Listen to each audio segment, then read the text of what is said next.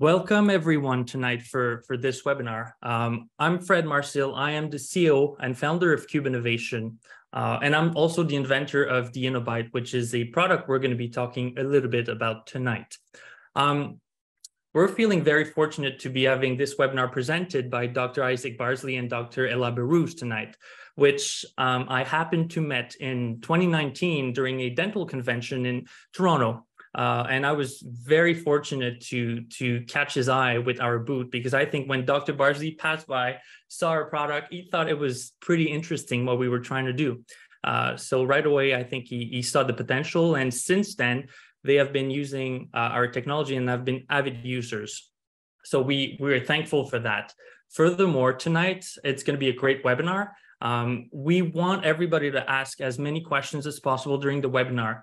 We will, however, answer all of them at the end of the webinar. So during the webinar, please write them out in either the chat. You can click at the bottom of your screen on the chat or the Q&A button and just write them out. And at the end, we're going to discuss them. We're also going to be using poll questions during the webinar. So please answer them. And we're going to be discussing the results as well during the presentation with Dr. 𝐁𝐵𝐴. So with this, I'm not going to take more time from their presentations. So without further ado, Dr. 𝐁𝐵𝐴, Dr. Berouz, I'll pass over the microphone to you guys for the webinar. Thank you. Wonderful. Good evening, Frederick. I hope everything is well with you, and good evening to all the attendees. Thank you for spending part of your Tuesday night with us, and we have a chance to talk about what we think is very interesting technical information and stuff that we use all the time. And so the title of this presentation is Bite Force Measurements, Effects on Materials and Treatment Choices. And why don't we just get right into it. There we go. Okay. So I'm 𝐁𝐿𝐴. I'm a prosthodontist. I practice in Toronto at Midtown. I do a lot of other things. I will talk to you at the end of the presentation about the Build Your Smile Dental Foundation. But I've been involved with the American Prosthodontic Society, still involved with Mount Sinai Hospital here in Toronto, the Faculty of Dentistry in Toronto, George Brown College, also here in Toronto. I do spend time at the Eastman Department of Dentistry in Rochester. And from a private practice perspective, I do limit my practice to prosthodontics and implant dentistry. And the person who is sitting next to me really does not need any introduction. This is Dr. Ella Berouz. I'm not going to tell you how we first met, because whenever I do that, I embarrass her. But she is really a wonderful prosthodontist. I got to work with her at the faculty, and then she joined our practice here at Yonge and Eglinton. She is a consultant in the Division of Prosthodontics and Restorative Dentistry at Mount Sinai Hospital. She's also an associate in dentistry at the Faculty of Dentistry in Toronto, and she does limit her practice to prosthodontics and implant dentistry. In addition, she is the Chief of Clinical Operations for our domestic division for our foundation, and we will talk more about that at the end of the presentation. These are our email addresses, our websites. You can find us if you go online. It's really not that difficult. I'm very proud of the office that we work in. It is a large group specialty practice. We've been at this location since 1989, but we initiated the concept of prosthodontic associates before that. If you're ever in Toronto, I welcome you to come and join us. And what I'm really most proud of are the people that I work with. We are a large group, and we're a group of dental specialists, support staff, administrative staff, lab staff. We're a little bit of everything, and it's a pleasure to come to work every day, and it's because of these people that I can come to work and enjoy myself the way I always do when I get here. A little bit about the history of Prosthodontic Associates. Initiated it in '87 as a private practice. At that time, one prosthodontist, one dental assistant, one RDT, registered dental technologist, and one receptionist. Our first associate came in 1997. Our second came in at 2004. And obviously, we've grown a lot since then. Our first periodontist came in 2005. And we've had constant growth in personnel and office space. I mean, at this point, we are up to 8,500 square feet. We have an education center. We have 10 specialists that work within the facility, 20 staff people, and we're still growing.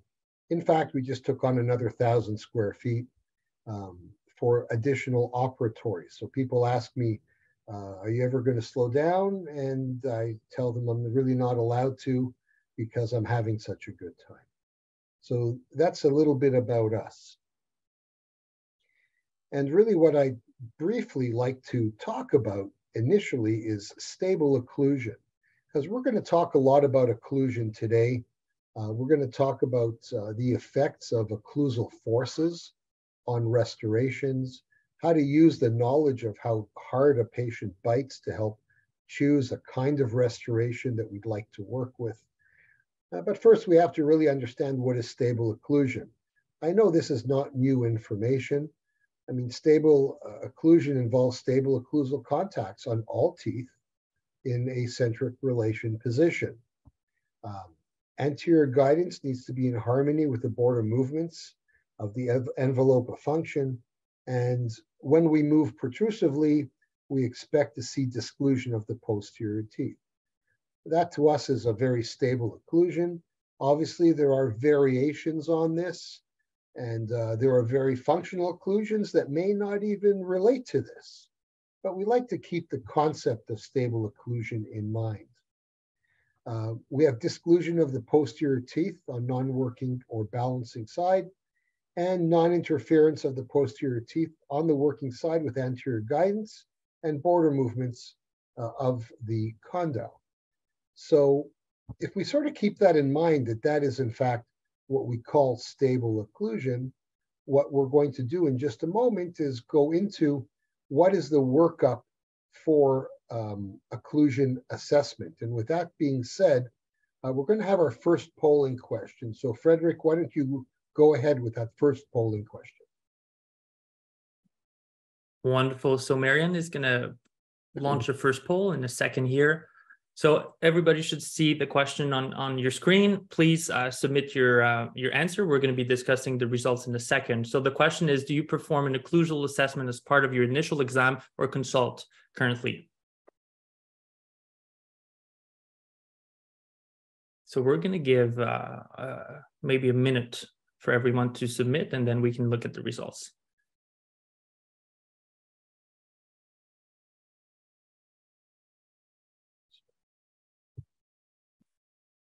So answers are still coming in.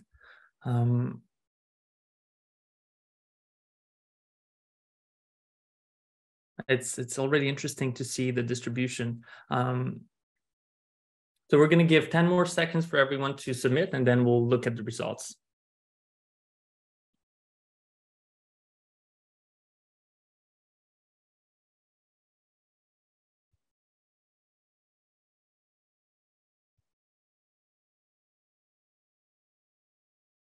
Okay, so Dr. Parsley and Behrouz, do you see the results?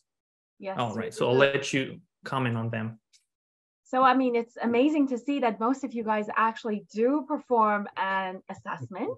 It doesn't really matter if it's an analog assessment or if it's a digital assessment. And for those who responded no, maybe we can change your mind. So with that said, I am going to close this here, and I am going to move ahead with the rest of the presentation, which focuses on, for a couple of minutes, workup for occlusal assessment. What I want you to take away from this small part of the presentation is that every single patient that sits in our chair, a simple occlusal evaluation should be undertaken for them. Even if we're just planning for a single crown on this particular patient, I mean, any comprehensive dental examination should include an occlusal evaluation or an occlusal assessment. I'm going to take a couple of minutes to just talk about how we do it, how it can be done. There are very simple methods of doing it. We're very used to getting a very comprehensive medical history from the patient. There is no question that we obtain a comprehensive dental history from the patient and a comprehensive clinical examination. So when we do a comprehensive clinical examination, we'll look at teeth, we'll look at mobilities, we'll look at the, if the dentition is heavily restored, moderately restored, minimally restored, what type of restorations, direct, indirect, the quality of the restorations, the quality of the periodontium, the health of the periodontium, mobilities, probing depths, all of those. But we sometimes forget that maybe more important than many of the factors that we do assess and document is to have an initial occlusal evaluation.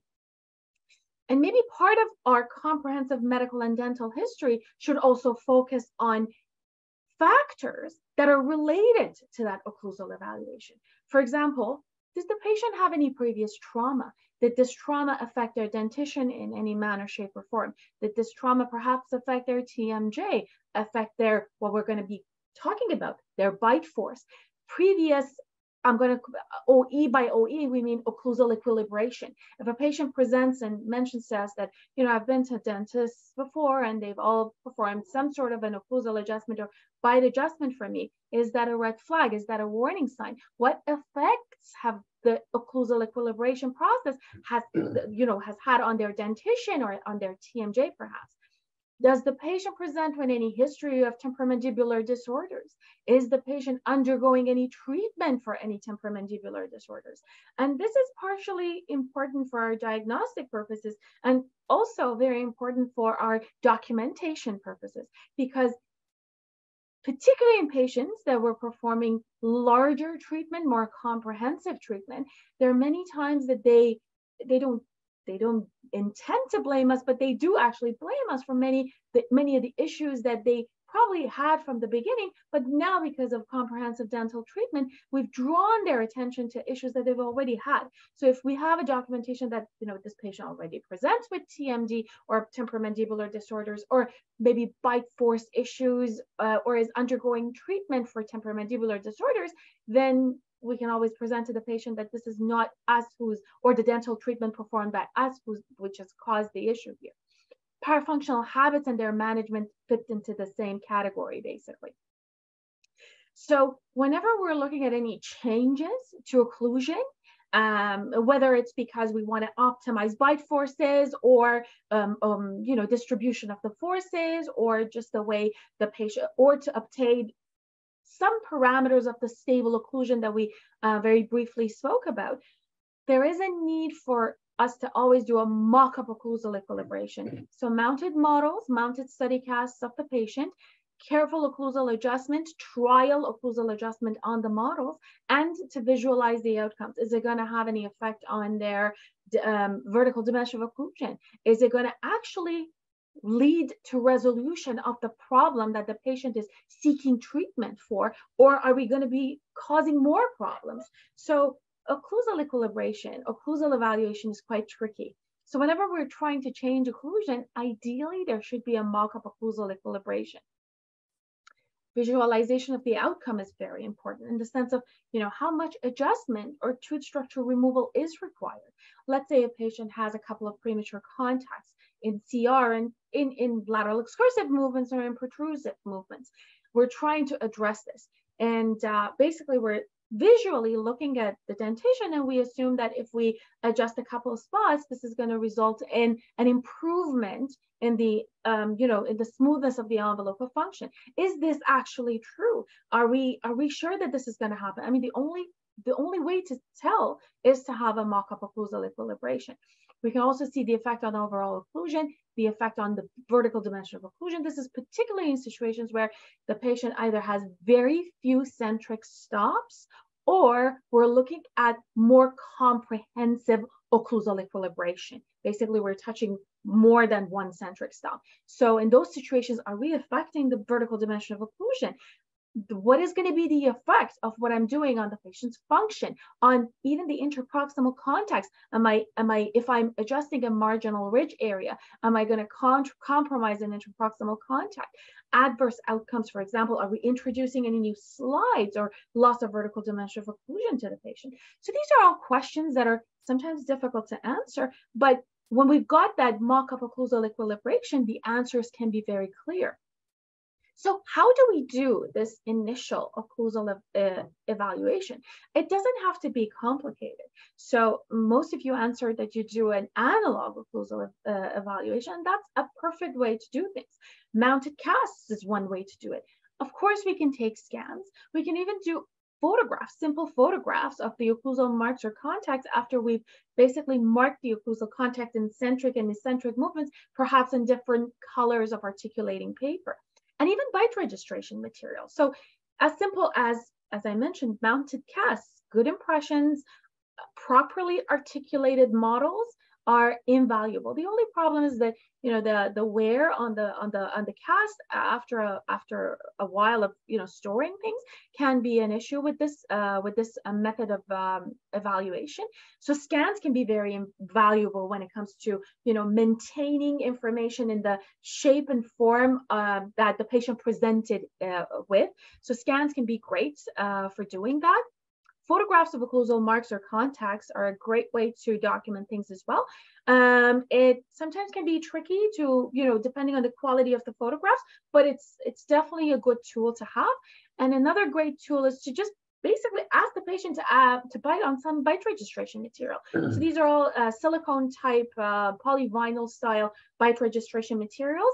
And the reason we have a couple of different colors here is that, you know, some colors can be better diagnostically than the others.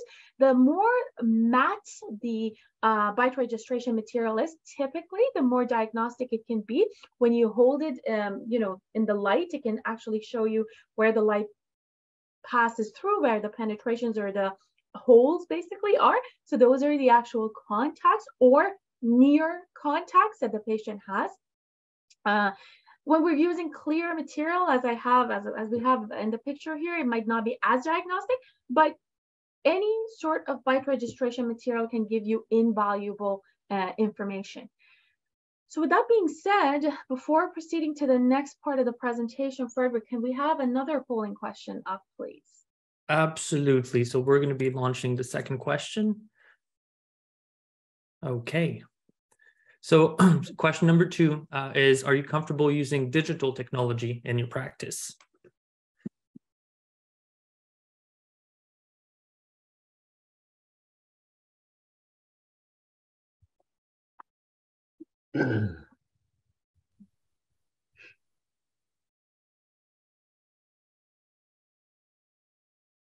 Great. So we'll give 10 more seconds for everybody to answer.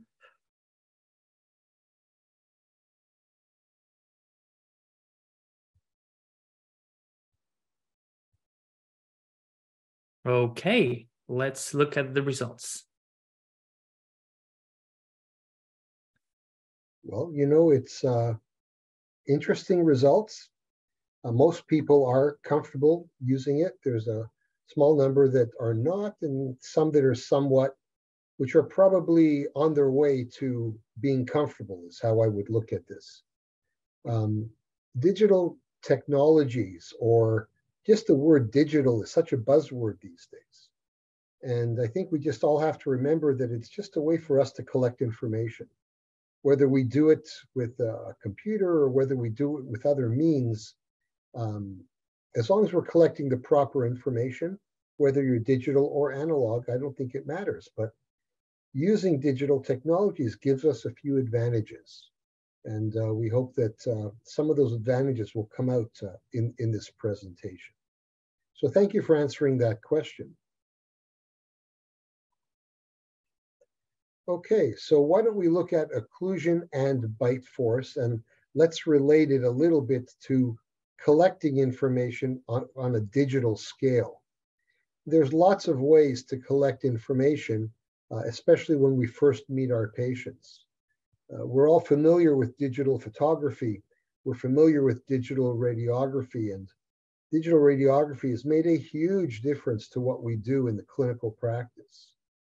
We can extend the digital capture of information to Facebook records and jaw movements, to the idea of using different scanners to scan different things and to scan different ways.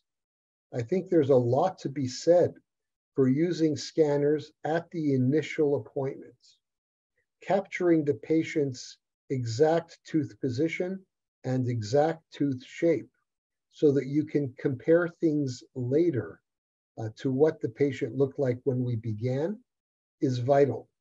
We used to make a lot of casts that would do this, but it's pretty hard to compare casts. On a digital level, it's a lot simpler because a lot of these digital records can be mounted one on top of the other on top of the other. So using these intraoral scanners is a wonderful thing. And then taking this information and combining it with the radiographs and combining it with jaw motions and combining it with occlusal markings and combining it with facial pictures pretty much gives us a digital patient. And we've talked about this, at least here in the office, for many years, how wonderful it would be to be able to have the whole patient in the computer digitally to see what it is that we need to do and how our treatment affects them. And today, this is in fact possible. I'm not suggesting for a moment that you jump into all of this all at once. It takes time to get used to all of these different technologies. But I will tell you that once it all gets put together, it's really quite intriguing. One of my favorite things is looking to see differences in tooth structure between appointments, looking for wear, looking for abfraction lesions, looking for toothbrush abrasion, looking for tooth movements. And by laying scans on top of scans, we can actually do this. And we can give the patient a dynamic assessment of what's going on. And I think that that's really important. You know, this week I saw a patient who came to see us. He's a trumpet player. And we worked a long time on making him a set of crowns for his upper anterior teeth. And they had to fit not only within the confines of what crowns should look like, but they had to work with him playing the trumpet. And he had come in originally with teeth that were just too big. And it was hard for him to play the trumpet. And this was his livelihood. So we worked with the temporary restorations and we got them to the point where he was good, we were good. We made the final crowns to duplicate them. And then we proved to ourselves and to our patient that in fact, the final crowns were identical to the temporary crowns by putting one scan on top of the other scan. And it was wonderful. It was really wonderful. So there's a lot of ways you can use this technology. Marking occlusal contacts and where they are and the surface area of these contacts. We are able to do this with these intraoral scanners. We're also able, obviously, to do shade selection, and there's a bunch of other things that we can do. And today, with some of the technology that we're going to introduce to you, we can also measure bite forces with absolute numbers. And that's valuable. That's very valuable. And I think I'm going to ask Marianne now to go ahead with the next polling question.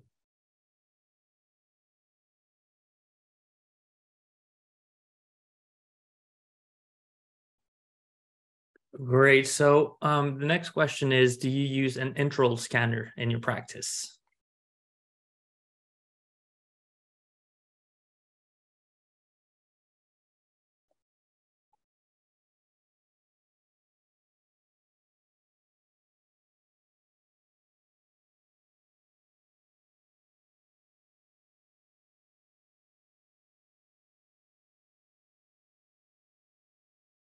Okay, so we'll give 10 more seconds and we're gonna look at the answers.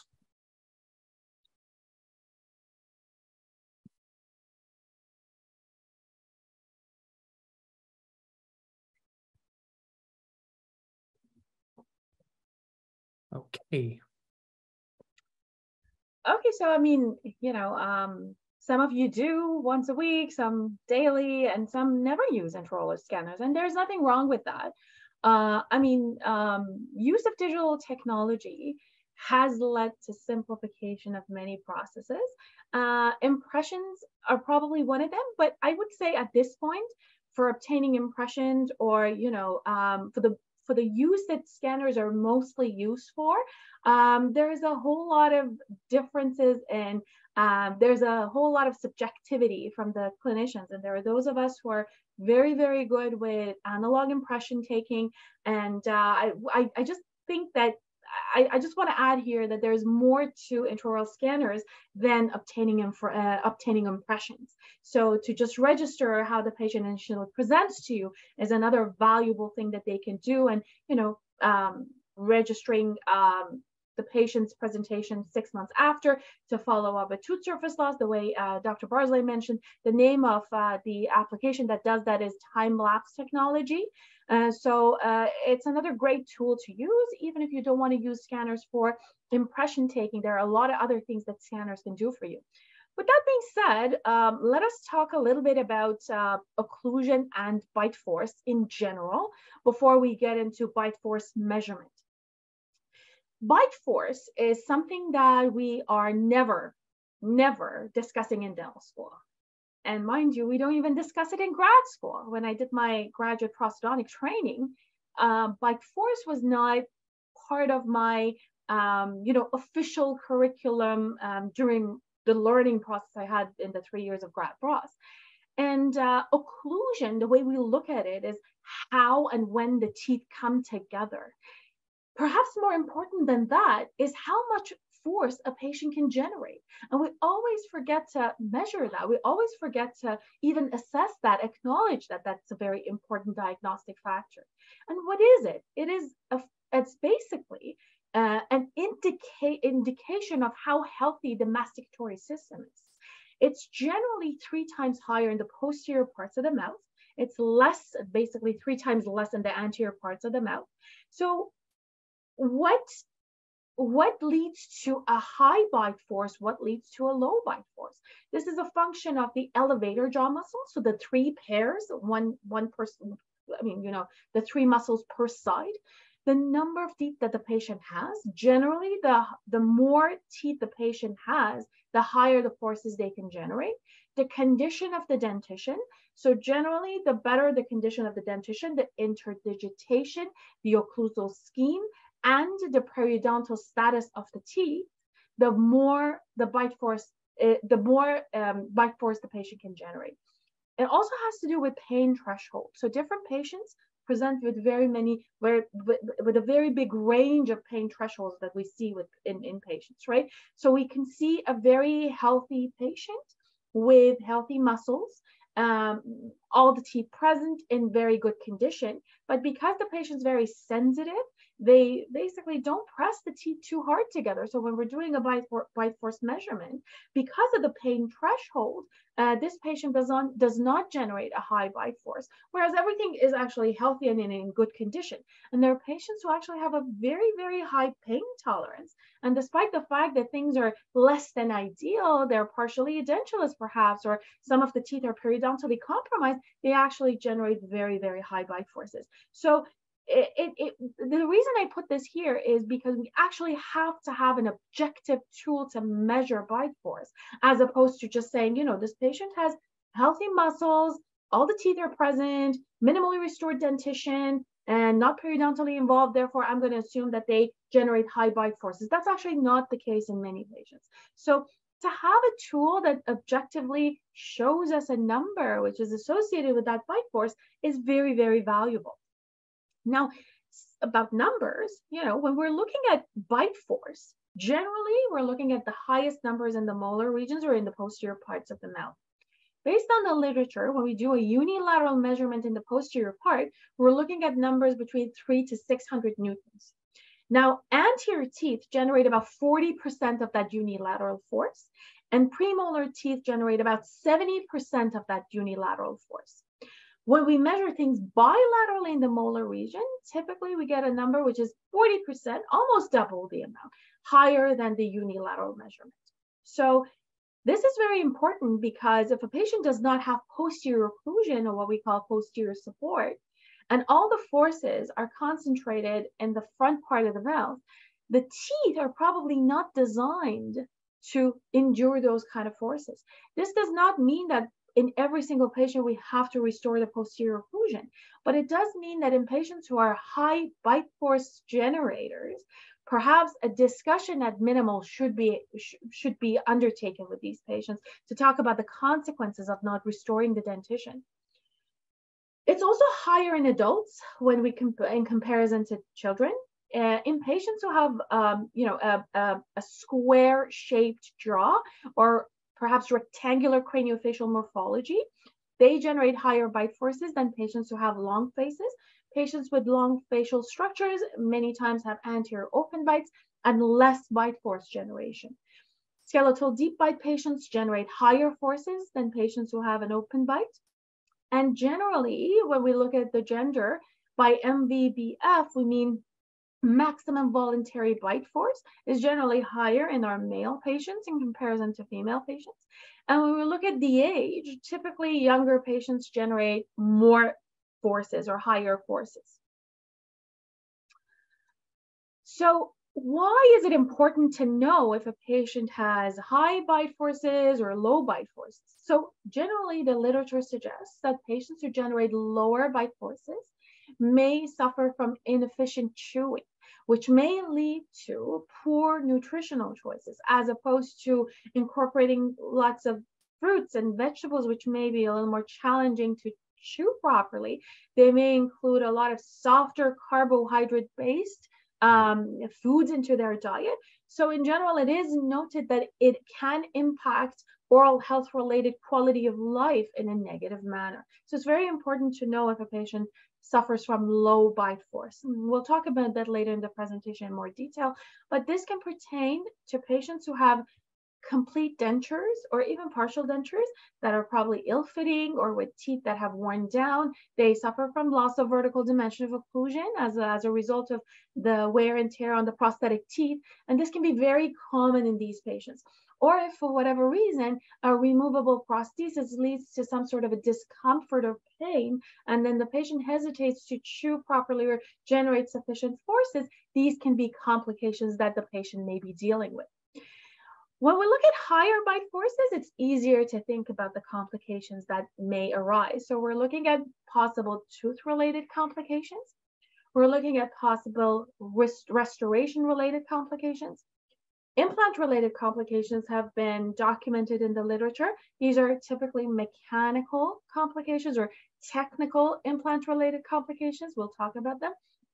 And also hypertrophy of the muscles of mastication. And sometimes this is unilateral, leading to maybe perhaps even asymmetry in the facial appearance. So these are all concerns that patients may have.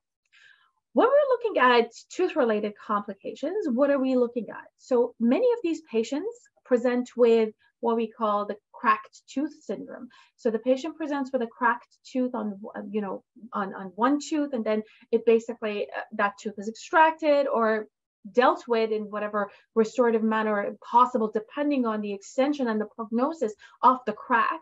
And then they present with another one. And there are sometimes the patient presents with a vertical root fracture, which basically renders the tooth to be hopeless. Tooth surface loss or wear and tear. Sometimes it's a result of parafunctional habits in patients who generate bite forces that are within the range of normal, but sometimes it's actually in patients who generate very high bite forces, and they can be managed if we diagnose that this patient is a high bite force generator. Mobility of the teeth without any periodontal disease, secondary to occlusal forces. And when we've got generalized tooth surface loss, we can even have loss of vertical dimension of occlusion, which can make it a complex treatment to begin with, because at that point, we're looking at either just monitoring and seeing if things are getting worse or not, or basically comprehensive management, which more often than not cannot be very conservative at that point, right? So loss of vertical dimension of occlusion can result in as well. These are obviously patients who have had bite forces for a very long time, not controlled, and generalized tooth surface loss. Restoration-related complications. So fracture of the restorations. Restorations can break off. Missing restorations, as you can see in the photographs. Wear of the restorations or the restored tooth surfaces. And again, when we're looking at a heavily restored dentition and a patient who is who's suffering from loss or a fracture or missing surfaces on the restorations, perhaps even loss of vertical dimension of occlusion if sufficient centric stops have been affected. So again, we're into a situation where diagnostics and treatment provision can become a little complex or more complex. Implant-related complications. So implants typically may have different types of failures or complications. There are biological complications, which are associated with the biology, with the bone around the implants. We're not really talking about that here. We're looking at mechanical or technical complications, which sometimes can be as serious as biological complications. There are times that an implant has to be removed secondary to such technical complications. So they can be as simple as perhaps if we've got a bilayered structure on the implant, such as porcelain fused to zirconia or porcelain fused to metal, maybe the porcelain veneer fractures off. That's the most simple thing that can happen. With screw retained restorations, we may experience screw loosening, and if that's not addressed, even fracture of the screw. And then, you know, a fracture of the implant fixture itself, which again can be a complicated situation to deal with. We're either going to have to think of outside the box methods of restoring that particular implant, which is outside the scope of this presentation, or perhaps removing the implant and with or without replacement. Those are situations that we're going to have to think about in patients who are probably thinking of a implant-based care or have implants in their mouths possibly. So along the same lines, the challenge is when we're looking at teeth, we have a lot of documentation on what is the ideal crown to root ratio, what can be detrimental bite loads on different teeth. I mean, we've got some documentation on them. We don't really have any well-established parameters when we're looking at implants yet. So crown to implant ratio, for example, detrimental bite loads on implants. What is the actual bone quality and volume which is needed to resist a particular patient's jaw force? So these are questions about implants that there is literature to support or answer each of these questions, but there's not a lot of consensus on the numbers that you see on in the literature. So it becomes even more complex to diagnose and treatment plan and, you know, troubleshoot these cases. So, I mean, my 2 cents here is if we can avoid mechanical complications, if we can detect those patients who are more at risk of mechanical complications for implant-based care, maybe we can engineer their case towards, you know, better maintaining the implants and the bone. So before getting into the next part of the presentation, Frederick, may I ask you to have our next polling question up, please? Absolutely. So the next question is, do you feel comfortable adjusting occlusion on different tooth and implant-supported restorations?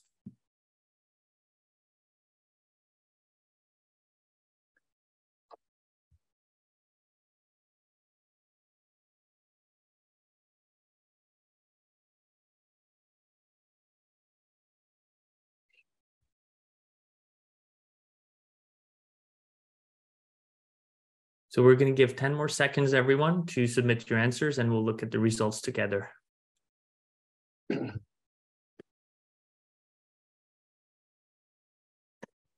Quick comment, Dr. Behrouz. I think what you just said was very, very interesting about, you know, engineering the treatment plan based on the bite force that the patients are applying prior to, you know, placing the restorations in mouth to potentially prevent complications down the line. I think that's just so interesting. Okay, so when we look at this question, do you feel comfortable adjusting occlusion on either implant or restoration? A large number of you are either yes or somewhat, and obviously, if we're doing these kind of restorations, we have to be able to adjust occlusion, and sometimes this just comes with experience. Some of our younger listeners may not have had that much experience in dental school. They may not have been taught how to adjust appropriately. So I can understand some of the no answers. But as we gain experience, we all have to feel comfortable making appropriate adjustments. I think we just have to know what to adjust and then consider the materials and then use appropriate methods to adjust. So thank you for answering that polling question. So what I think I'd like to do now is get into bite assessment. And really, what does bite assessment mean?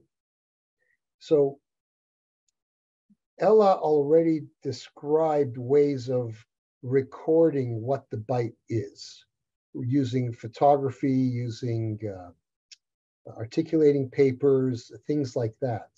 But we have to go beyond this static assessment of what the patient comes in with. When I was a student, which was a very, very, very long time ago, the only thing we were taught about occlusion was write down where the patient contacts. And there was this funny little form that we used to use. And I think there are probably still some places that use that kind of thing. Well, you know, we're in a different world now. And I think we need to address some of these other assessment methods. So there are three modes to identify, to quantify, and to locate and assess bite and the forces. Well, you've got the conventional mode, the non-digital mode, which we sort of presented. Okay, the idea of marking with paper. And again, you have to understand how articulating paper works. There's an art to it, and there's an art to reading how it actually works. And if you don't know it, it can get you into some trouble when you start adjusting. If I was to give anybody some advice on how to use articulating paper, I think my best form of advice would be don't take more than 3 bite measurements with the same piece of articulating paper, because the ink runs out. And yeah, and you're right. And use thin articulating paper. Don't use that really, really thick horseshoe stuff, you know? And I say that because I can't tell you the number of times I stop my students or my residents and I ask, how long have you been using that piece of articulating paper? And they say, since the beginning of the appointment. And you start wondering, what's it really doing, right? So that would be my best bit of advice for articulating paper. Understand that it's ink and ink runs out. So our staff is trained that after 2 or 3 uses of that strip of paper, they're automatically changing it without being asked to do it. And I find that we need to do that. Now that's a very conventional way of doing it, and there's nothing wrong with that. But we need to understand that we also have other methods to do it. One is using the T-scan method, and I'll show you some examples of this. This is a computerized method that looks at the contact points where they are, but also looks at occlusion from a timing perspective. And I think this is very interesting. I think that when we ask a patient about occlusion, we often say, well, how does that crown fit? How does it feel? How's the bite? And the patient says, the bite's just fine. And why do they say that? Because they want to get out of there. They don't want to stick around too long. My questions are always, do you bite on the right and left sides at the same time? And if not, where do you bite first? And in fact, T-scan is able to tell you this because T-scan produces a video and shows how the contacts come into play. It shows which teeth come into play first, second, and third. And it can quantify only from the perspective of that particular video that you're looking at. It does not give you an absolute number that you can compare at another appointment. So it's a very useful tool. Don't get me wrong. It's very, very useful to try to get the bite contacting at the same time if that's what you're looking for. And in fact, I like to think that's what I'm looking for. So we do use that. And in addition, we use the InnoBite.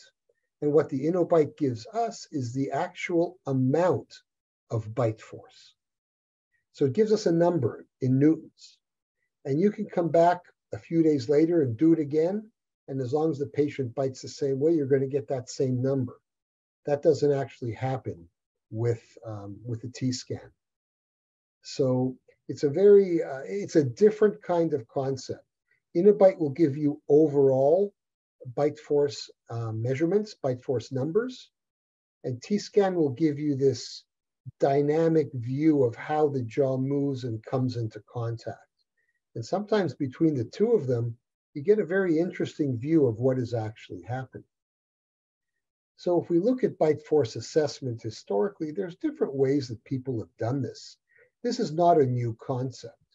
If you go back and you look at some of the literature, going back 50 years, 60 years, 70 years, we've looked at transducers on dentures to see what kind of forces are being exerted on the denture when you actually bite on it. We've looked at strain gauges. This is a dynamometer, okay, which again will look at bite forces. So I tell you that if you go and you Google bite force assessment, you're going to come up with all kinds of interesting things. It's actually quite entertaining. And these are just some pictures that we've just pulled off the internet showing different ways that people have come up with to evaluate forces in the bite. Some will measure, some will tell you where you bite harder or less or lighter. And it's interesting. It's actually very interesting to look at some of these things. So when we go to look at bite assessment from the digital perspective, what you're seeing here is in fact the T-scan. So this is a device that puts a sensor between your teeth, much like if you're getting orthotics done and you're asked by your foot doctor to walk on a sensor, and the sensor produces a colored version of where the pressures are. This is the same idea. And it can show you in a two-dimensional way and in a three-dimensional way where the pressures are the highest, where they are the lowest, where you don't have any pressure whatsoever. Now, where does all this stuff come from? This really comes from aeronautic industry, from the automotive industry, where they use this kind of technology to check how hard does a car door slam? How much does the window close? They're looking for pressures. And this was modified really for pressures in the mouth. And what this again gives you is where and in what sequence the bite comes into play. And I think that's very valuable because if it's up to me, I'd like to know that all my teeth are coming into play at the same time. And that gives me comfort. Which tooth bites harder and when? So it won't tell you the exact hardness in the sense of how many newtons are being generated, but it will tell you which tooth bites first, and if that tooth bites harder than the one next to it. That's what it will tell you. And again, it does not show absolute value of the overall bite strength, which I think is something that we have to think about and we have to consider. And really what that does now is that brings us into the digital assessment using the InnoBite. And what this does is this is a bite force assessment tool. So when you bite on it, you get a number. And that number is supposed to tell you the general forces overall in the mouth that are being generated, and how you can relate those forces to function is at that point up to you, and it is something that we learn how to do. So it's an overall bite force. And this particular device has been made by Cube Innovation.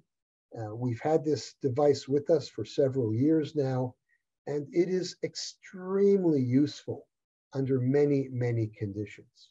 And I think that maybe at this point, we're going to ask for the next polling question, Frederick. Great.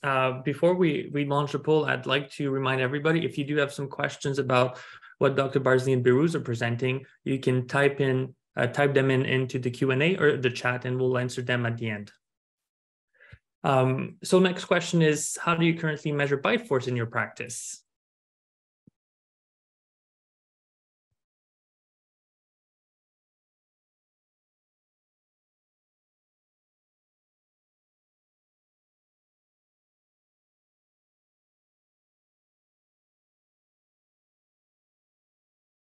The good news is we got some InnoBite users as well in the crowd tonight, so that's also always great to see.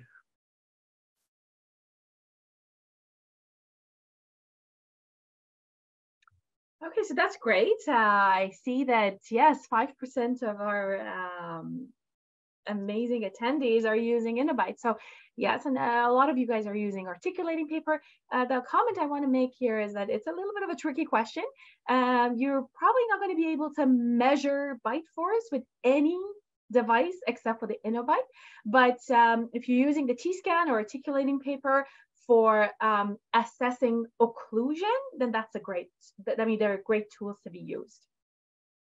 So with that being said, I think I'm going to get into some clinical relevant questions and how bite force measurement can answer some very, very clinically relevant common questions.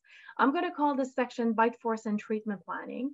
And this is probably my favorite part of the presentation because I get very, very excited about this particular part of the presentation. These are all questions that I have to ask myself when I'm treating patients as I'm practicing prosthodontics, and a lot of our residents and our undergraduate students used to ask me, you know, when I was involved with the clinical teaching at the school. I still am, but I just had a baby, so I'm on technically when it comes to the school, I'm on mat leave, but not when it comes to clinical practice. That never ends. But yes, so you know, questions from students, from residents, from, you know, patients, from myself when I'm trying to treatment plan a comprehensive prosto case. So one question it helps us answer is, what is going to be the prognosis of a tooth which has, or teeth which have very limited tooth structure? So we know that the answer to this question, depending on the literature, depends on, for sure, the amount of sound coronal tooth structure, which is a very tricky point because all the decay and restorative material ideally should be removed for ideal assessment of tooth structure. And sometimes it's very difficult to tell where the margins of composite restorations are, or it actually is not recommended to remove all restorative materials because we're not sure if we can put them back on. And so we always have to be ready to tell the patient, well, you may leave without a tooth here. So that's not a very comfortable conversation to have. And it's a little bit of a risky diagnostic undertaking because it is quite aggressive, so to speak.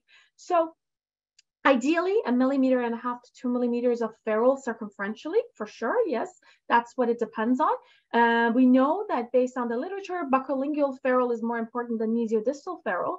And so if we don't have ferrule, what are the ways to obtain ferrule? So, well, yes, if I can place my margin subgingivally without, biological width invasion, that's not the right terminology anymore, by the way, supracrestal fibers. And so if I can do that, very good. Otherwise, can we do orthodontic extrusion? Not always possible aesthetically and functionally. Can we do clinical crown lengthening? Not always possible aesthetically and functionally. So if we don't have ferrule, do we have predictable methods of obtaining ferrule? But what about those borderline cases? What about patients who have maybe 10 teeth with extensive tooth structure loss in need of comprehensive management? And they're asking us, well, should I remove these teeth and replace them, or should I restore them with crowns?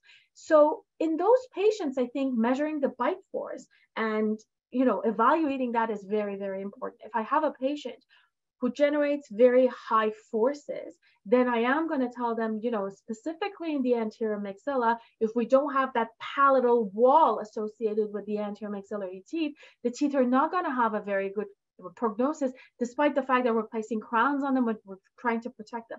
But let's say a patient generates very little bite forces. So in these patients, comprehensive management may have a little bit of a better prognosis.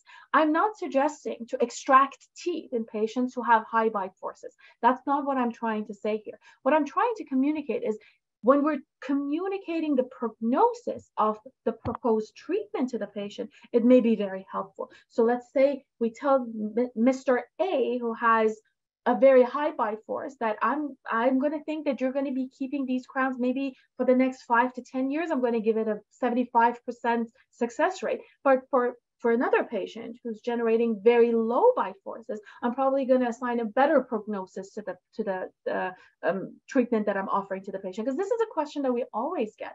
Do you think that my crowns are going to last? So one of the main prognostic factors, so to speak, is the amount of bite forces that the patient generates.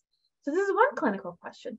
Another one is, when we have patients who present with complete dentures and they have chewing inefficiency, or they have an insufficient maximum bite force generation. In these patients, literature does suggest that adding a couple of implants or retaining some teeth and using the implants or teeth for overdenture abutments, whether we're looking at a combination of retention and support obtained from the implants and the teeth and the tissues, or whatever we're looking for, but having some sort of a solid abutment to retain a removable prosthetic appliance does lead to significant improvement in maximum bite force generation. So when we're having a conversation with our patients, when we're assessing the maximum bite force in the patient, we can always tell them, your bite force is very low. This may lead to, are you perhaps choosing softer foods because of this? And what are some solutions that will optimize the bite force in these particular patients? And one is to add implants or maybe to retain some of the teeth as abutments. Another very common question is, what kind of a restorative material do we use? Do we always have to go for the strongest restorative material when we're looking at the posterior segments of the mouth? Probably not. Can we do, softer materials, not as, maybe not zirconia on a molar for a patient, of course, but how can we make that decision? Obviously, amount of tooth structure, comfort level of the clinician, what cementation or bonding protocols are you looking at? What kind of a retention or resistance form are you going to get? What kind of tooth structure removal are you looking for? But at the end of the day, it also very, very much depends on the bite forces that the patient generates. So the different materials that we've got, like let's say monolithic zirconia or full metal reconstructions for full crowns, or lithium silicate zirconia, lithium disilicate or emax, porcelain fused to metal, composite. They have very different compressive strengths. So when we're looking at different materials and the numbers associated with the forces that these materials can endure, one of the diagnostic factors that we typically miss many times is how much bite force does the patient generate. So let's say a patient presents and they have, they don't have posterior dentition and they only have, let's say, premolar to premolar. I'm going to call it a shortened dental arch, but they don't have any interest in replacing the posterior missing teeth. They want to proceed with maybe 3 or 4 crowns in the anterior maxilla. And in these patients, one of the key elements is how much, in choosing materials, how much force does the patient generate? If the patient, let's say, generates 1,200 newtons of bite force with the, the centric stops that they've got, I would probably proceed with a stronger material because whatever we place in their mouth, they're going to wear out or they're going to fracture. So a very, very valid, I'm going to say, diagnostic factor for choosing materials for full coverage restorations, partial coverage restorations, or even direct restorations. Am I going to do just a simple direct composite here, or should I proceed with a stronger, maybe porcelain inlay or an onlay for this particular patient? So those are all questions that we get answers to. So another clinical question is the number and size of implants.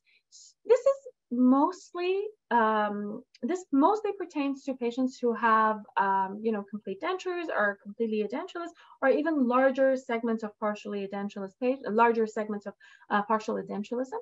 Do we always go for an all-on-4? Absolutely not. Can we sometimes go for an all-on-4? For sure. How do we make a choice, make a decision? And the answer to this question is not how much bone the patient has. It's how much force the patient generates, because we can build bone in many areas of the mouth predictably. We have to have bone in areas where the implants need to go. The implants shouldn't go where the bone is. The bone needs to be, if when possible, the bone needs to be, where the implants need to go. So in patients who have higher bite forces, I would probably choose larger number of implants in completely edentulous patients, or even the size of the implants, or even the distribution of the implants, which we're going to talk about. So where do I place these implants? What size implant do I choose? So we know, based on the literature, that with larger diameter implants, with patients who generate higher bite forces, there are less technical or mechanical complications, less fracture of the prosthetic screws, given that the prosthetic screws actually are larger with the larger size of the implant, but definitely less complications with the fixture itself. Occlusal schemes that protect implants from excessive off-axial forces. Now, this is not the end of the world. If we have some off-axial forces on the implants, or currently the implants that we have in the market can endure some off-axial forces for sure, but ideally to choose the best occlusal scheme depending on the bite forces that the patient can generate. So, the size of the implant. Again, why is this important? Because a larger size implant will accept the same load magnitude against the supporting bone, so it's got more supporting bone around it. So there is better distribution of the forces, larger osseous surface area to bear that load. And so these are, based on the literature, more appropriate in patients who have high bite forces that they generate in the mouth. And the same applies when we're looking at the location or position of the implants. So when we're looking at the posterior segments of the mouth, we know that we're looking at 3 times higher occlusal loads in the posterior segments of the mouth. And unfortunately, when we're looking at most edentulous jaws, especially, be it in the maxilla or in the mandible, most of the bone loss happens in the posterior segments. It's usually because of the bone anatomy, and plus because of the fact that most patients lose their posterior teeth first. So because of that, there's more bone loss in the posterior segments. Now, this has led to us many times concentrating our implant placement in the anterior segments of the mouth. And so many patients are excellent candidates for this technique. But there are patients who would need some support in the posterior parts of the mouth. Those are the patients that would present with an implant-supported restoration with the cantilever, the distal cantilever, no matter how small it is, always fracturing off, or the most distal implant having some mechanical complications, screw loosenings, screw fractures, fractures of the implant itself. And so maybe these patients need some more support in the posterior segments of the mouth. Bone building vertically, bone augmentation, posterior mandible, not that predictable. I know there are people who are very, very good at that, but at least in the maxilla, we're very, very good at building bone vertically in the posterior segments with sinus augmentation. So maybe this is a good candidate, this patient is a good candidate for this kind of augmentation first, and then deciding on how many implants we're placing. So I think in a nutshell, what I wanted to, what I wanted you to take away from this part of the presentation is that not everyone is a good candidate for an all-on-4, but some are. So you may be having a patient who's a good candidate for an all-on-6, and of these 6 implants, ideally, maybe for this particular patient, 2 larger size implants should be placed more posteriorly positioned.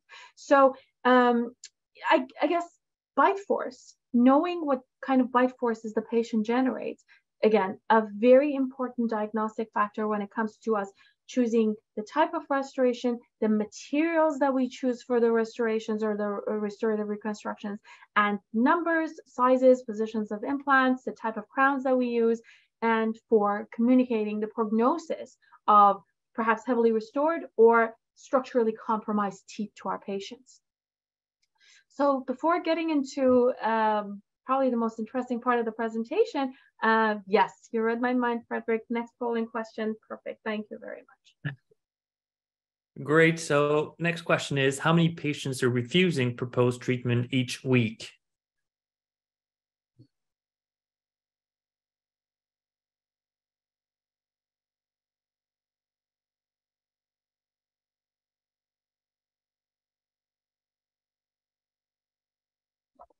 Great. 10 more seconds, everyone, and we'll look at the answers.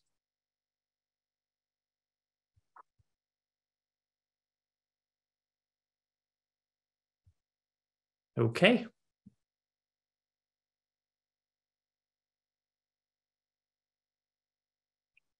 Okay, not bad. So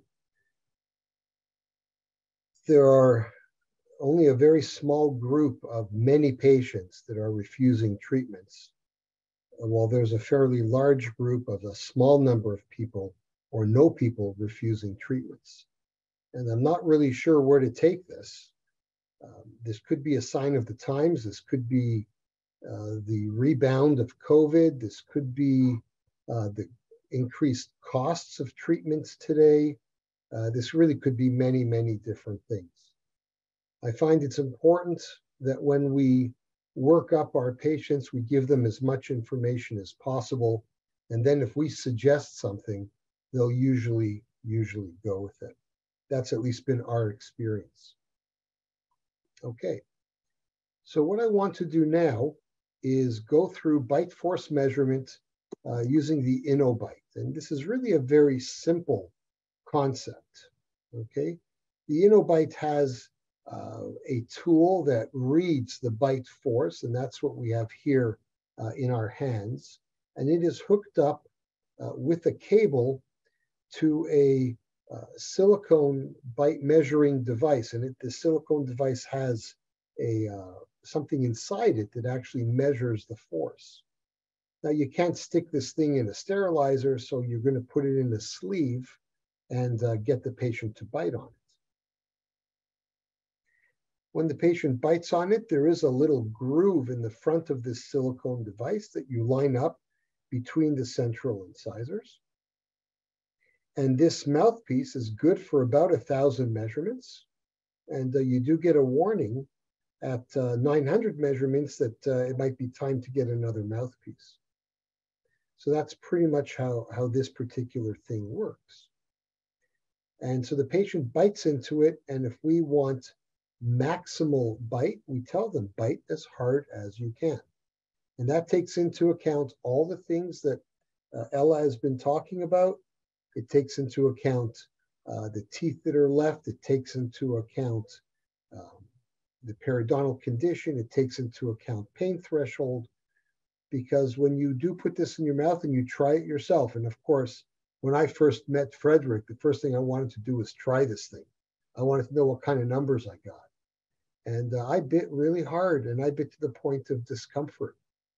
But I got some really high numbers, and I'm really proud of that because, you know, nobody beats my numbers. That's just the way these things work. But it is a great tool to measure overall bite force.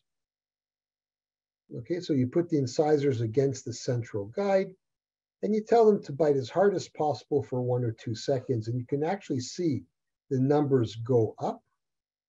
And if you want to take multiple measurements, just to see that you are in the right place, that's a good thing to do.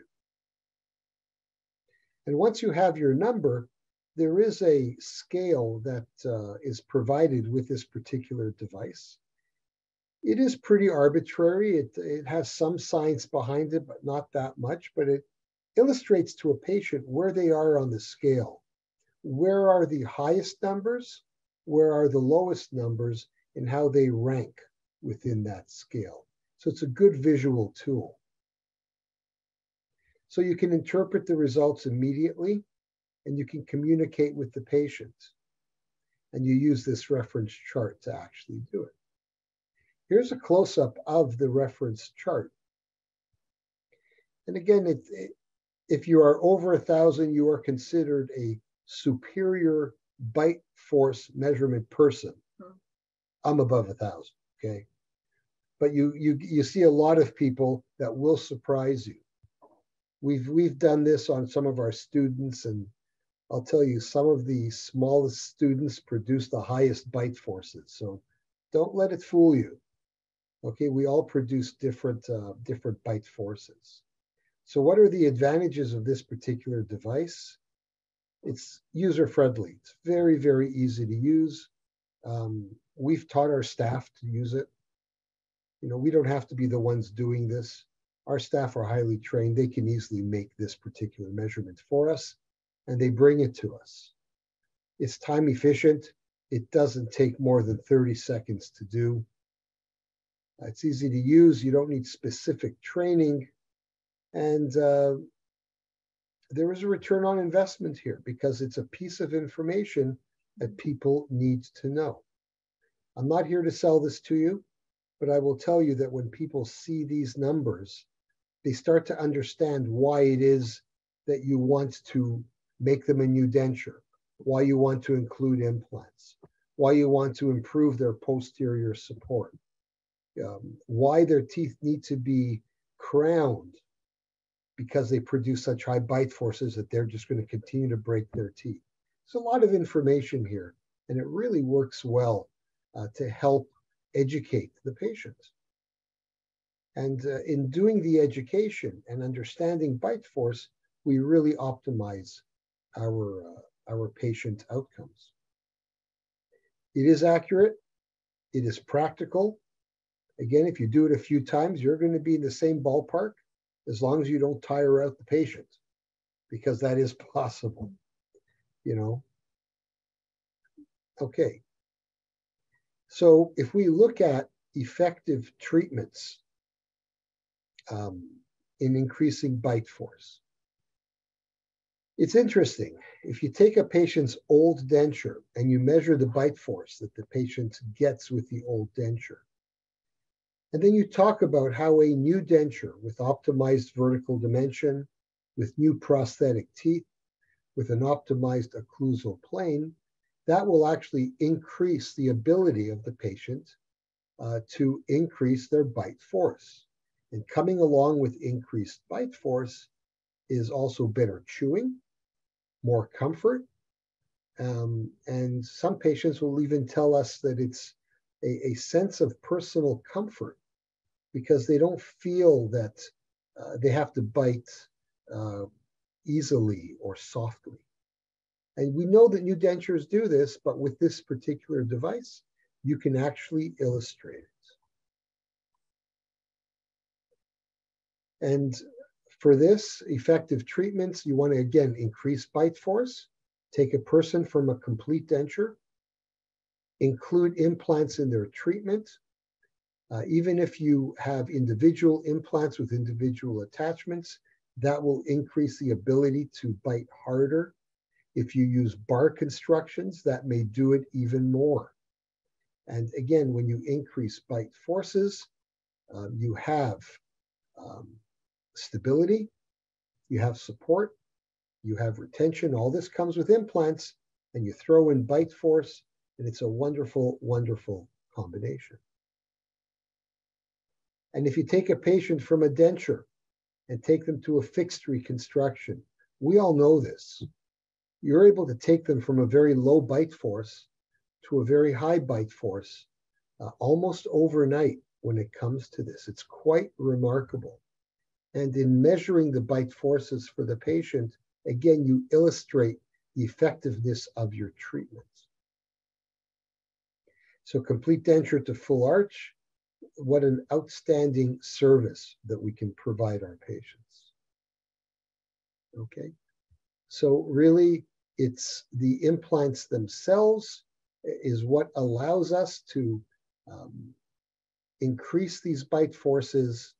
It allows us to improve bite forces, to improve chewing efficiency, and enhance patient satisfaction. So all these things come into play. And the nice thing about it is you can illustrate it for the patient. And once you actually use this as an educational tool, you'll understand the benefits of this particular thing. And I think maybe with that, before we move to the next section, why don't we go to the next polling question? That's great. So next question, everyone, is, do you think there is a value in knowing maximum bite force generated by a patient, using this value to determine material to be used in prosthodontics?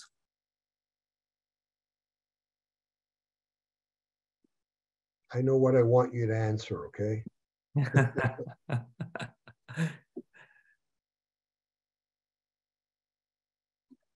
So we'll give about 10 more seconds. Again, we do have some questions to answer after the presentation. If you have more, please write them in the Q&A and we'll be happy to do so.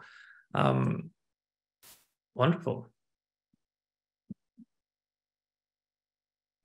All right, we got a big yes. Okay. Well, we still have a no. we have a one-person no, and we have some maybes. Okay, Right, we can okay. still work on some people.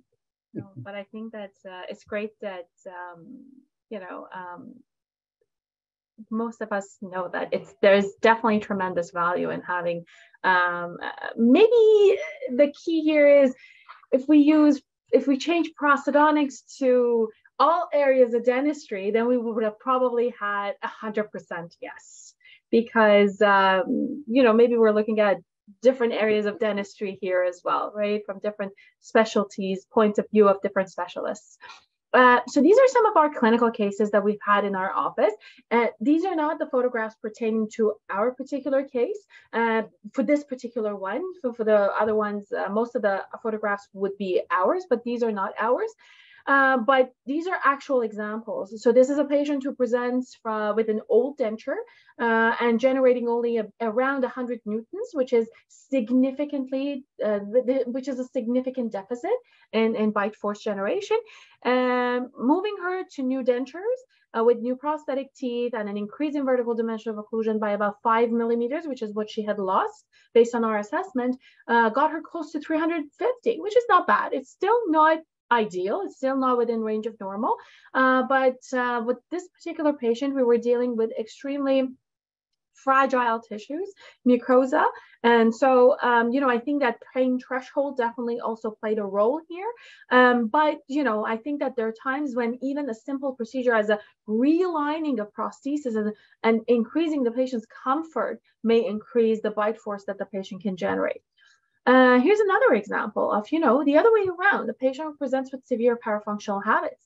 And this patient, without the night guard in place, can generate around 1,200 newtons, higher than 1,200 newtons, which is above excessive. So this is excessive force generation.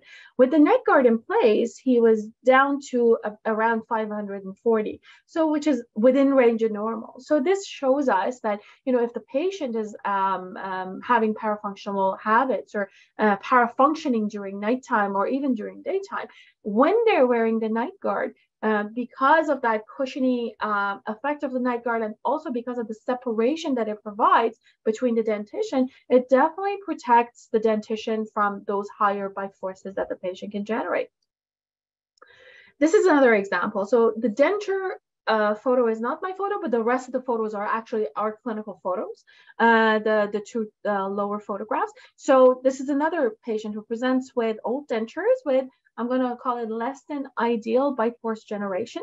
We provided him with new implant over dentures, 4 implants in the upper jaw with a bar and 2 implants in the lower jaw with locator attachments. And again, obviously new prosthetic teeth, optimized vertical dimension of occlusion. In this particular patient, recovery of about 2 millimeters. And we're now around 550, which is within the range of normal. In a healthy dentate patient, 750 newtons is actually very close to what I generate. So this is excellent for me to see that, from going from around 300 to something that is within range of normal. And then obviously this will come together with the patient reporting to you that they now have a wider range of food and food choices, and, definitely a positive impact on oral health related quality of life. Again, this is another example. This is a patient that I've treated. These are both clinical photos of the patient that we've treated here. The first photo is this patient presenting initially with periodontally compromised teeth, very young, healthy gentleman otherwise, but the teeth were periodontally extremely compromised. So if I could show you a panoramic image or a pantomograph of the patient's dentition, you would see that all the teeth are basically held by 1 millimeter or 2 of bone at the very end of the apical structures. So this patient was generating around 400 newtons of bite force, and that was measured after tooth number 2-2, the lateral incisor on the left side, was actually it exfoliated on its own. So with that being in place, the patient was even concerned to close the teeth together, obviously. But when he presented with that tooth, which exfoliated on its own, then we did a measurement and he was generating around 400 newtons. And then we provided this patient with implant treatment, 6 implants in the upper jaw, 5 in the lower jaw, and full arch fixed implant restorations. And he now can generate actually close to 1,000, which is on the very, very high range. So now we're looking at the methods of protecting the teeth. So we know that this patient is a high bite force generator, a night guard for sure, and stronger materials. For this particular patient, we actually went with zirconia restorations, both in the upper and the lower jaws. I know that there are some concerns with double arch zirconia from some clinicians, but in this patient, that was the material of choice for sure. So, you know, just understanding the patient's needs and understanding what the patient presents with is very, very important.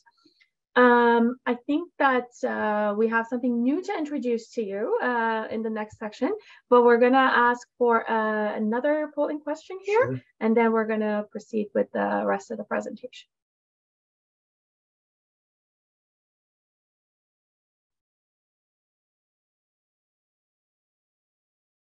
So the next polling question is, if a comprehensive course titled The Art and Science of Occlusal Adjustment was available, would you be interested to learn more?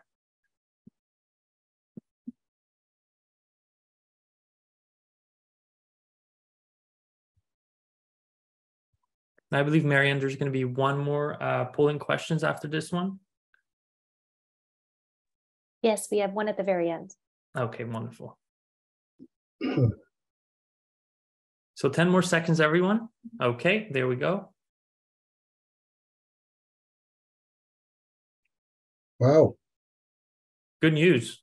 Absolutely. You know, it isn't often that you hear of a course like this, The Art and Science of Occlusal Adjustment. It's something that we take for granted, but as you can tell, there's a lot to be considered when it comes to occlusal adjustment. And okay, that is good to know. That is good to know. Okay, so what I'm showing you here is an interesting device. In fact, this is a device that has just sort of come off the drawing board, if you will. We have one of these in the office because Frederick was kind enough to send this to us. And this is in fact an InnoBite, but it measures right side, left side, and total bite force. So if I go here to the next slide, and this is called the InnoBite bilateral, obvious reasons. So if I go to here, you will see that in fact, these are 2 different patients. One patient bites a total of close to 800 newtons, the other one close to 700 newtons, and the right side and the left sides are a little bit different. They're not that far off, really, but they are a little bit different. Now, why is this important? Well, you know, some people like to chew on one side more than the other. Some people will get masseters that hypertrophy or become extremely active, and they can bite harder on one side. Some people choose that side, and I think it's important for us to know where the forces are their heaviest. An overall number is very important, don't get me wrong. But in some patients who favor one side over another, you know what, I think this is a good thing to look at. Some people who maybe are missing some posterior teeth on one side, but have them on the other side, you can demonstrate how the bites are actually quite different between the 2 sides. Even when you put in a partial denture, the bites may still be different, but maybe when you add implants, the bites get more even. It's a very good way to break down the concept of the bite. And I have to give Frederick a lot of credit for this, because I know we've talked about it, but to actually see it and use it is really, really cool. You know, I'm going to push him to do some other stuff, but for now, we're really happy that this has hit market, or it will hit market. We've got one, but it won't hit market until late June or early July or something like that. And again, it's just more information. And you can never have too little information, or too much information, sorry. So in summary, there are multiple tools that we can use to measure the bite force. Bite force measurements as a diagnostic tool for treatment decisions is an important part of what we do. And so that making this kind of measurement may only take 30 seconds, and then you can justify some of the materials that you're planning to use. Demonstration of current bite force status as a tool for suggesting the need for treatment. That's in fact what this InnoBite does. And you can design and modify appliances to moderate bite force and decrease complications. So again, it's just one of these additional tools that we have in our toolbox. Here in the office, we're a very large prosthodontic practice. We've got a big toolbox. We've got all kinds of stuff in there. We like this thing. You know what? This thing really seems to work for us. And with that being said, I will make a plug for our foundation. This is the Build Your Smile Dental Foundation. This is a foundation that we started several years back, where we provide dental care overseas as well as locally. And Ella runs the domestic program where people are sent to us for us to provide smiles, and they're sent from specific social agencies. We do have one trip a year that heads out to Uganda. We have others that go to Mexico. And the idea is to provide smiles to those people who really could not afford it otherwise. So I show this because proceeds from this program go to the foundation. Now, what do I mean by that? None of you paid to take this program, but we're going to make sure that Frederick makes a donation to the foundation. That's what we're going to do. In addition to that, some of our programs that we run through the office are coming up. And all of our programs at PA support the foundation. Nobody makes any money from these programs. It supports these other activities that we do. And for those of you who have not been to a potpourri lecture, we're going to be having one in November. So that's later on this year. It's a time where we all get together and you'll hear some 20 10-minute lectures on the questions that we often get asked. So it's a very high-paced, very fast, very fast presentation. It's a full day. Yes, we feed you, we water you, we give you other stuff to drink. We have sponsors, and between the sponsors and the minimal costs of attending, we again generate money for the foundation. So I thought I would plug that anyways. We hope to see you at Potpourri in November. And obviously, I think at this point, I think we have one more polling questions, Frederick, and then we can take the questions. Absolutely. Great presentations. Thank you, both of you, for this very informative webinar. So the last question is a question for us. So if you'd be interested to get a quote for an InnoBite for your practice, please let us know, and we'll contact you through your distributor that you've been registering through. We're going to be happy to provide that. That's our plug for this webinar, so we can make a donation, and we'll be happy to. On that note, I think it's worth maybe mentioning as well, Dr. 𝐁𝐤𝐳𝐳 and 𝐵eRuS, that you have not been compensated for this presentation tonight. So it's out of your big heart that you're helping us out, get the word out. So we do appreciate that. Now let's answer some of the questions. So actually the first one we're going to answer is somebody that raises his hand or her hand. So Michael Bell, I will allow you to talk and maybe ask your question directly to Dr. 𝐁𝐤𝐳𝐳 and 𝐵eRuS. Here we go. You should be able to unmute your microphone and ask your question. Hello, can you hear me? Yes. Yeah, how do you account for the thickness of the InnoBite in affecting the increase in the vertical dimension and possibly the increase in the force being generated? That's actually a very good question. We used to run that question by the T-scan people. When T-scan first came out, the sensor was a lot thicker. I think what we have to understand is we're always going to have a thickness of material, and we can't avoid that. So the question is how much thickness, and if we keep that thickness consistent in our measurements, I don't know if it really makes that much of a difference. I went through T-scan in the early days, and as they developed thinner and thinner sensors, as long as you were within the range, you could understand it. What's nice about the InnoBite is you get an absolute number. And that absolute number, okay, there is a thickness in there. We have to give people something to bite on. Now, can we do it without something to bite on? I suppose we could. We could tape transducers to their teeth. We could do all kinds of other interesting things. But I certainly can't do that in a 30-second time slot when I'm trying to collect as much information as I possibly can. So you're right, Michael, you're right. There is, that is something to think about. But I think in general, we have to think about the fact that we need something. So I don't know, that's my best way to answer that. Ella, do you think anything different? I think Well, that I can see the benefit in using the InnoBite by increasing the vertical dimension and seeing, what the outcome is.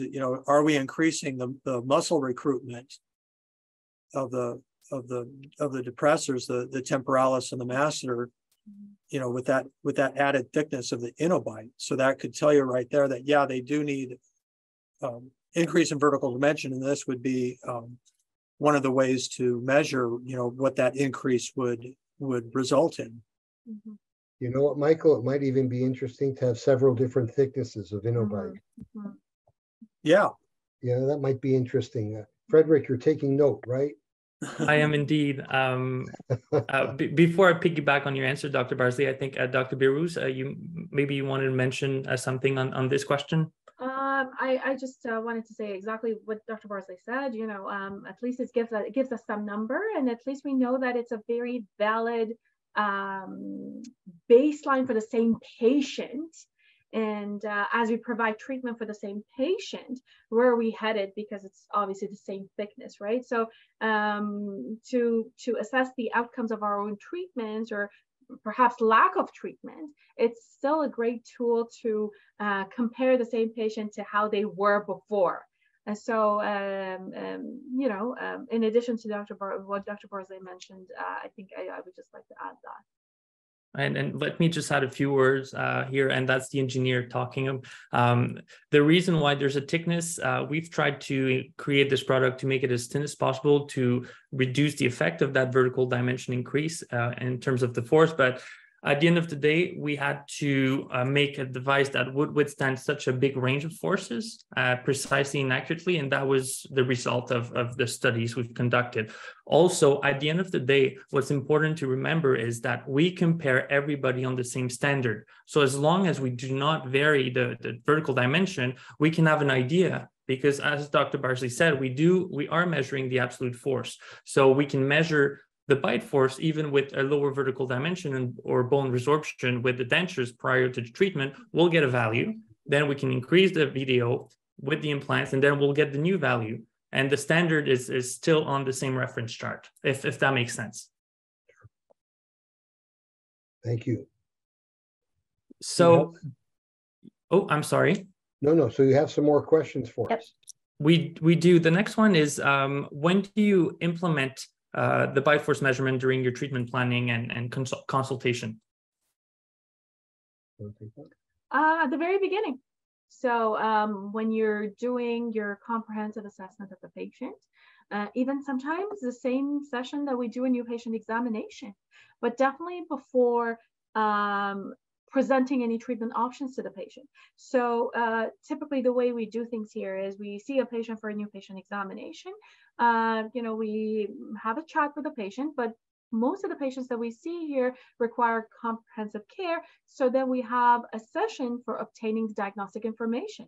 And so we obtain impressions, we get any x-rays that we need that the dentist does not, that the referring dentist doesn't have available to send to us. During that same session, we many times do a T-scan assessment and almost always do an InnoBite assessment. So that's at the very beginning of the treatment planning stage. After that, we offer all the treatment options to the patient during a second consultation. So when we're coming up with treatment options for the patient, we already know the baseline bite force value that the patient that the patient generates. I mean, let's also look at it from a marketing perspective. Here's a device that most people have never heard of, have never seen, and we're introducing it at the first appointment. Much like if you were to introduce an intraoral camera or a scanner. Okay, here's another device that when patients see it, they understand that you're really at cutting edge of what's going on. I used to say, all you had to do was pull out your Facebook and give that to a patient, and they would think that you were really smart because you were using a Facebook. And I mean, you think it's a little ridiculous. But sometimes when you show people new things, it really goes a long way to establishing credibility. And this works. This really works. So I think, Marianne, we have more questions. Yep. We've got more questions that came in. So for how long do I need to keep a patient with full immediate extractions with a temporary denture before going to a full implant restoration?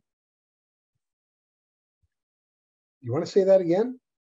For how long do I need to keep a patient with full immediate extractions with a temporary denture before going to a full implant restoration?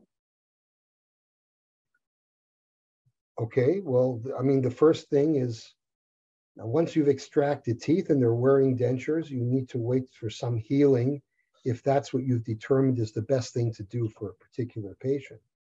If you're going to wait for full healing, generally we wait 6 months, and that's when we do our next radiographic examination and decide to put implants in. So the 6-month time point is just to wait for healing of extraction sites. But maybe you comment on immediate? So the way I'm going to answer this question is it highly depends on how the extractions went, what kind of an augmentation are you looking for, and basically who's your patient, what is the history of healing in this patient. Let's say a patient who undergoes sinus augmentation, typically most of the surgeons would like to wait around 8 to 9 months before they reevaluate the site with radiographic assessment or with a second CBCT. So if the way to go for your patient has not been immediate placement, which is an option, sometimes we just take the teeth out and place implants immediately, in which case you still may go with a removable denture as a temporary prosthetic appliance that the patient uses. In those cases, we typically have to wait around 3 to 4 months in the mandible if everything goes well to restore those implants, and around 5 to 6 months in the maxilla if everything goes well to restore those implants.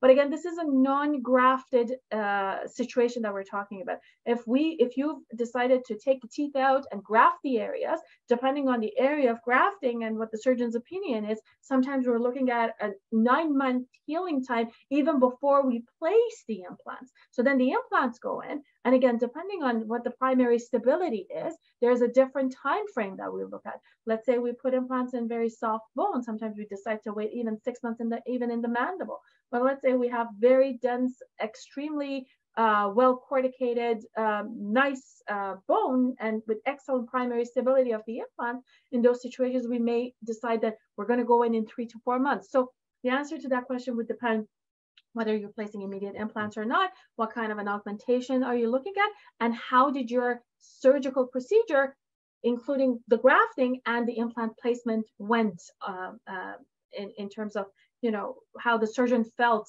the outcome is going to be. Great, thank you. The next one is a tricky one, I think, or maybe a longer explanation required. The question is, how will I be able to choose what materials to use or treatment based on the bite force? So we're planning to maybe make a separate presentation just to answer that question, because it can be a presentation in and of itself, because different materials have different strengths. So at this point, I could just answer. It's it's a very, very big question to answer. So what I'm going to say is we promised to make another presentation just answering that question. But at the same time, I mean, you know, having the baseline bite force allows you to at least rule out particular materials, right? So let's say you're looking at, again, I'm going to repeat the same example, anterior maxilla, in a patient with a shortened dental arch. Let's say the patient has premolar to premolar occlusion, and then you're planning to provide this patient with 4 or 3 crowns, or even 1 in the anterior maxilla. If this patient generates, let's say, 300 newtons of force, then I would say whatever material you want to go ahead with. You want to use emax, go ahead with emax. You want to use Celtra, lithium silicate, zirconia, go ahead. You want to go with zirconia, that's okay too. But if the patient generates, let's say, 1300 newtons, then I'm going to suggest stay away from anything except for zirconia, perhaps, because I mean, full metal is not an option in the anterior zone. So it really depends on what location of the mouth and what type of dentition we're looking at. But at least, I mean, knowing the bite force, you can rule out particular materials. Would you have anything to add? Well, you know, I think it's important to recognize that materials have different strengths, and that you don't necessarily have to put the strongest material every place in the mouth, because putting the strongest material everywhere leads to other possible complications. Probably the biggest one is trying to get it off when you have to get it off. And I promise everyone in the audience that anything you put on today, you're going to have to take off at some point. And you'd like to find a way to do that fairly easily. So recognizing that materials have different strengths, and recognizing that patients have different strengths suggests that we can be a little bit more choosy on where we want to put certain materials and in who we want to put certain materials. So this lecture that Ella's talking about will address those kind of issues. At this point, it would be hearsay for us to come up with some definitive numbers, because there aren't really any studies that really look at that specifically. But we do know that there are softer materials. We know that there are harder materials. We know that you put materials on teeth and teeth move, and that changes things. You put materials on implants and they don't move, and that changes things too. There's a lot of things to consider. So why don't we just say, you know, keep tuned to this station, and we'll have something else for you at some point soon. That's great. I like that. Okay, next question. From my experience with bite force measurements, I'm not seeing the expected large increase in maximal bite force from a terminal dentition to a fixed full mouth implant supported reconstruction. Do you have similar anecdotal experience? I mean, one of the examples that we presented was exactly what your question is about. And in our experience, the patient did generate 400 newtons in the beginning. The biterminal dentition in this particular patient, I'm referring to periodontally hopeless teeth, but it could be, you know, other reasons for the dentition being terminal or hopeless. And we actually did see a great increase in the bite force generation on this particular patient with a double arch implant-based fixed restoration. I would say that there may be different reasons for that. I mean, it could be that the patient doesn't feel comfortable generating the forces that they could generate out of fear to fracture the restorations, right? So, I mean, they're very, very careful, at least in the beginning, when we provide them with restorations that they've invested financially in as much as they have to. And so for this particular patient, what I noticed was that I actually did have to reinsure him that the silicone will prevent things from fracturing. So, and again, it's still risky. I mean, it is still risky to ask them to bite as hard as they can, obviously. So I would argue that this gentleman that I presented, which went close to 1,000, probably could have gone to 1,300 or maybe even, you know, closer to 12 or 1,300 if he wasn't concerned about fracturing the reconstructions. And so I guess it all depends on the extension of the restoration. So, I mean, the larger they are, the more forces you can generate. The occlusal table, how much of a, you know, are you going from 1.6 to 2.6? Or are you going from 1.7 to 2.7? I guess it depends on many, many factors. But I would say it probably has to do with your patient being a little concerned of fracturing things. And again, different patients may differ, but in our experience, most patients that we've done a full mouth reconstruction on fixed implant supported restorations do present with higher bite force generation than terminal dentition.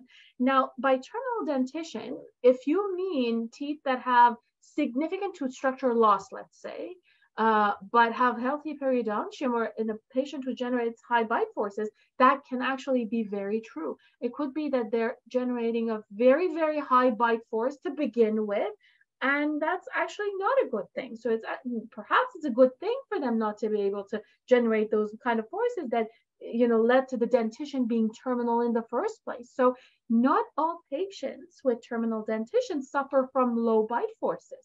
Many of them are at a stage where dentition is terminal because they were high bite force generators to begin with. So that would be the way I would answer that question. Absolutely.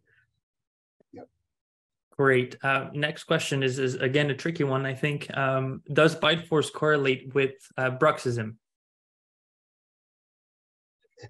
So I'm going to answer that question and say I don't think, I'm probably not. I have to look at the literature and update myself on that. I wouldn't be able to give you evidence-based answers, but typically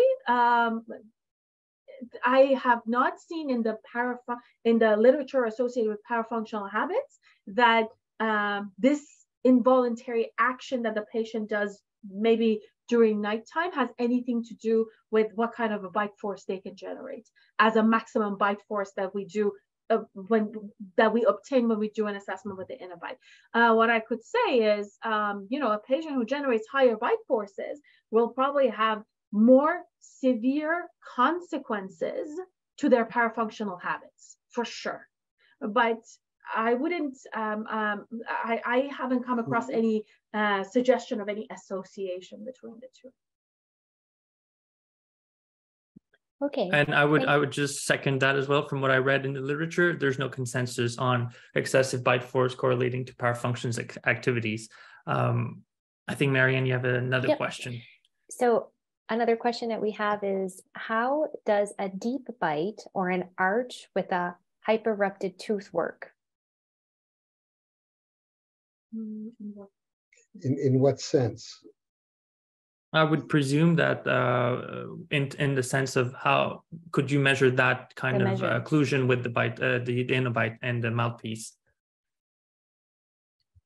Well, I would think we could still measure it. I mean, the mouthpiece is quite flexible, and it's quite flexible and it's quite sensitive. So I would think that we could still measure it, and depending on what we plan to restore or how we plan to restore it, as long as we measure the same way every single time, I think we're getting valuable information. That's great. Sorry, I'm just reading through all the questions here.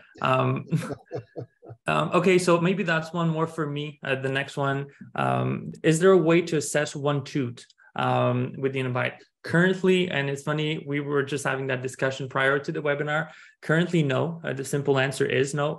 Although with the new bilateral version, it will give you more information on the distribution of the bite force on the left side and right side. And as Dr. Birouz presented, we already know from the literature was the distribution posterior versus anterior. So we can have a pretty good idea of how we can get there.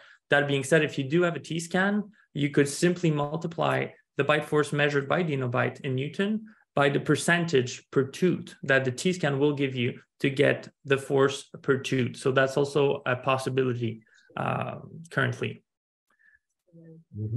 And I think we're going to take one more questions. If there's more questions, you can also send them to us because time is running out. And we'll make sure to get back to you guys by email. But the last one is, so are you assessing the TMJs prior to treatment? If you have a case of DDWR, which I'm not sure what that is, does increase in VDO improve the bite force? So the answer to the question is 100% yes, absolutely assessing TMJ before any treatment. The reason for that is you definitely do want to have a documentation of what the patient presents with. Patient presents with a click, and then you do a crown and they go home and they come back after a week and they tell you, well, after you inserted this crown, now I have this click. So when we have a documentation of what the patient presents with from the beginning, we have a leg to stand on, and this is always communicated with the patient as well. So I'm assuming that you mean this displacement with reduction or without reduction by W, with reduction or without. I mean, I would say regardless. Was the question, would this affect the measurements done by the InnoBite? Was that the question? So if you have a case with DDWR, does increase in VDO improve the bite force? Increase in VDO improve the bite force. It's a very case-specific question. I wouldn't be able to answer that question because it would depend. Does the patient suffer from vertical dimension loss? Has that loss of vertical dimension and occlusion result in some sort of a bite force deficiency? Is the patient suffering from DDWR based on what you're telling me, but has an optimal vertical dimension of occlusion? Because that's also possible. In those cases, probably not. So it depends. I would say patients who suffer from loss of vertical dimension of occlusion as a result of whatever, if that loss of vertical dimension of occlusion has resulted in deficiency in the bite force, then recovering that vertical dimension of occlusion is very likely to optimize their bite force. I know that that's a very political answer, but that's the way I'm going to leave it because it's very case specific, very, very case specific. Would you agree? I would agree that there's no way to really answer that question. That's what I would. If I also may add some information, we did do some internal tests on vertical dimension and its effect on bite force. And what we did is we had a few edentulous patients, fully edentulous patients, and we 3D printed different vertical dimensions for full dentures. What we found out it's not a scientific study, but we found out that the highest bite force would be at a vertical dimension that is considered normal. Now, whatever that is, that would be the highest value. As soon as you increase from that point, +2, +4, +6, or you decrease -2, -4, -6 millimeters, the bite force will reduce both ways. So really the highest one is at the normal one. And I understand that can be quite tricky to assess what that is specifically, especially on full mouth rehab.